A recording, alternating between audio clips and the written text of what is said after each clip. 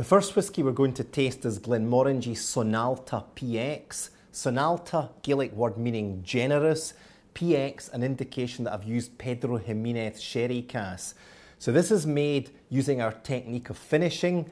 All the whisky 10 years in bourbon barrels and then a further 2 years in these giant 550 litre Pedro Jimenez sherry casks.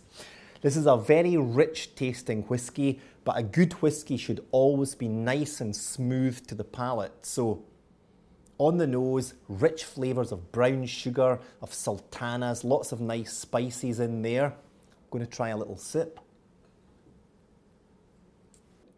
Lovely, soft, very gentle, almost silky, oily texture.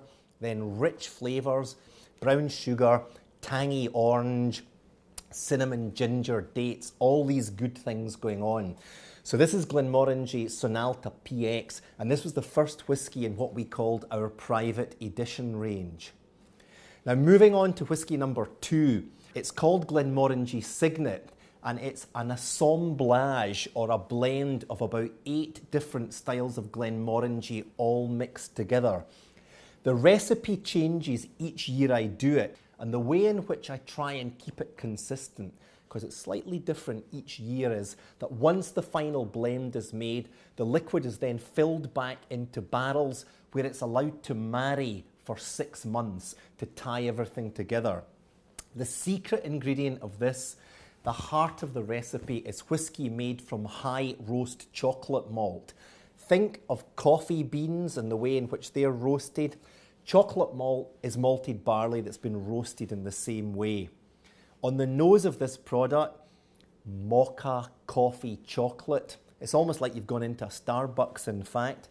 I'm going to coax a little bit more aroma out by adding just a splash of water. It opens up the bouquet. We call this releasing the serpent in the Scotch whisky industry. And I'm now getting some more familiar Glenmorangie aromas, a little bit of buttery vanilla, some tangy citrus fruit in there. So time to taste. This is a big, full flavoured whisky. It's almost unctuous, lots of simmering coffee, some almond biscotti, clove, black pepper, cinnamon, and then once that all goes down, back into familiar Glenmorangie territory with a combination of vanilla and citrus fruit. So this is Glenmorangie Signet, certainly one of the most ambitious whiskies I've made. Now, for a special treat for me, for the first time ever, I'm going to taste the Heriot-Watt University single malt Scotch whisky. Nice pale colour, I like that. It suggests that it's the natural colour from the oak barrels in there. At full strength, it's fresh and floral.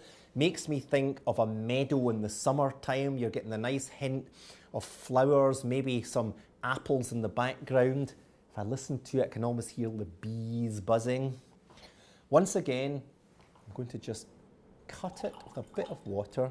Just try and explore all of the intricacies of flavour here. Oh yeah, lovely floral notes in there, like geranium or rose, something like that. And this is a very Moorish aroma. I just want to dive into the glass here.